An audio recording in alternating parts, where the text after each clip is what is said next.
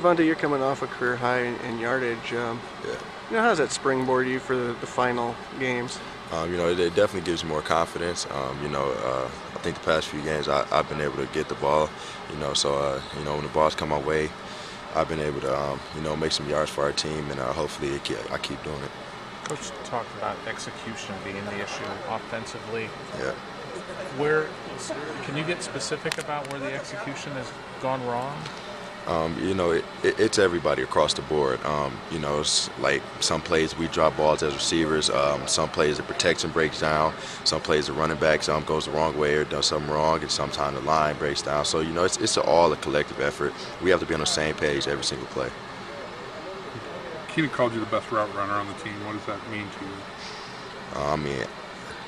you? I've worked very hard over the summer on my route techniques, getting in and out of my breaks, and that's something I pride myself on. If I want to go to the next level, which I do, if I want to be successful at the next level, that's what I have to do. I'm not a 4-3 guy, to be honest, and that's how I'm going to make my money. Kevonte, nobody's a 4-3 guy. Nobody's 4-3.